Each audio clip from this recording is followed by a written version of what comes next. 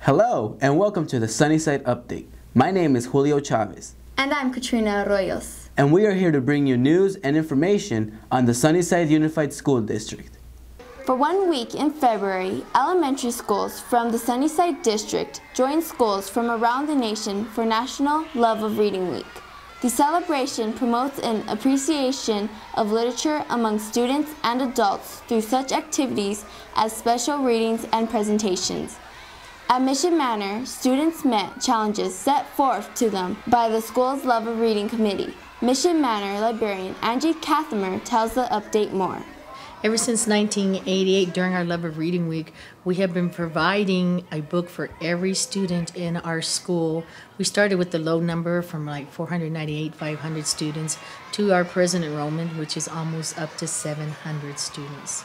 At the last two district parent council meetings, district schools presented their school improvement plans. The update spoke to Los Amigos principal Pam Benton at the January meeting. The schools have spent a lot of time looking at their data, identifying what are the needs of kids, what are the training needs for teachers, what do we need to do with parents. All of our SMART goals, they write SMART goals for each of those areas. One for parent involvement, for safe and orderly schools, for the academic content, reading, writing, math, technology. So the schools spend a lot of time developing those goals using data and identifying what strategies are going to be working for our kids. Habitat for Humanity has approached the Sunnyside District regarding openings in their housing program and would like Sunnyside families to apply. 14 homes will be available in the Corona del Pueblo development adjacent to Lawford Middle School. Information sessions will be held the first Thursday of each month at 5:30 p.m. Those interested must call to be pre-qualified and to reserve a space.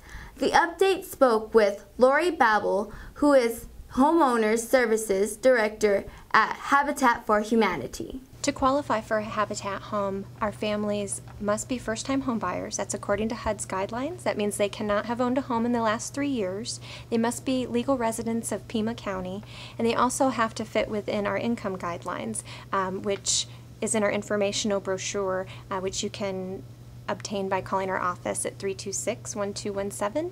On January 14th, 500 8th grade students from the district's 5 middle schools gathered at the University of Arizona to take part in the annual Math Moves You Day, sponsored by Raytheon Missile Systems. During the event, students took part in building telescopes. The annual Math Moves You Day shows young people that math, science, and technology are an integral part of everyday life, and that math and science education can lead to diverse, exciting careers. Part of the curriculum at Star Academic Center is project-based learning, which takes place on Fridays. Last month, Star invited students, families, and the community to learn about the diverse projects taking place at the school.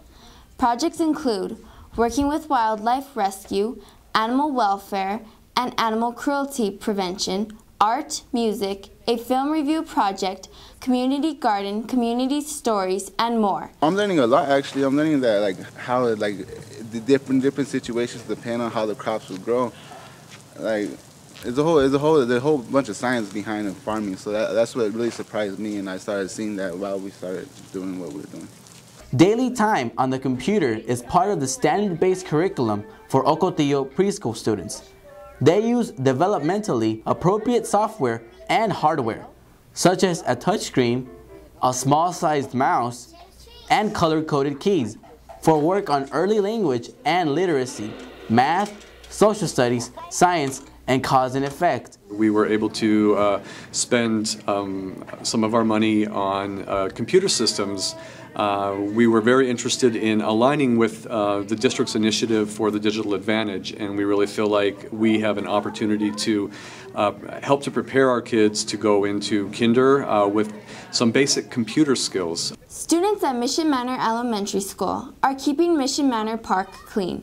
Their teacher, Chris Brown, spoke to the update about their cleanup efforts.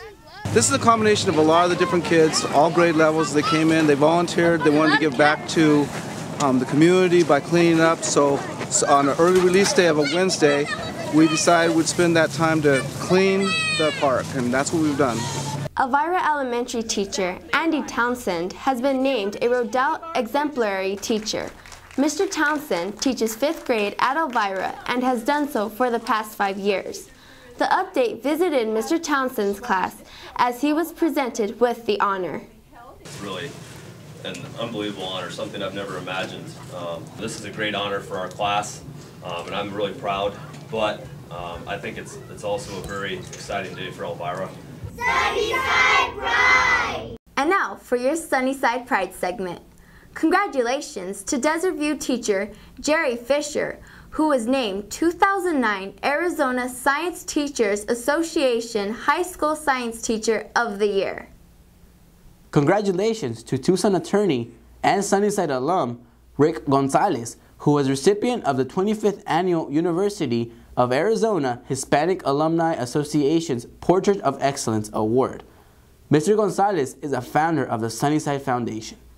Congratulations to Challenger Middle School Intervention math teacher Bill Gully, whose journal article, A Computer-Based Education Program for Middle School Mathematics Intervention, was published in the Journal of Computers in Mathematics and Science Teaching.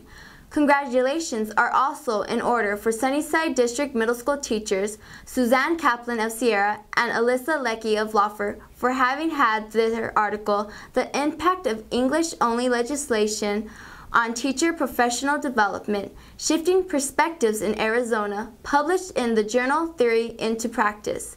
The article focuses on how professional development required by law affects the professional lives of teachers. And that was your Sunnyside Update. Thank you for joining us. See you next month.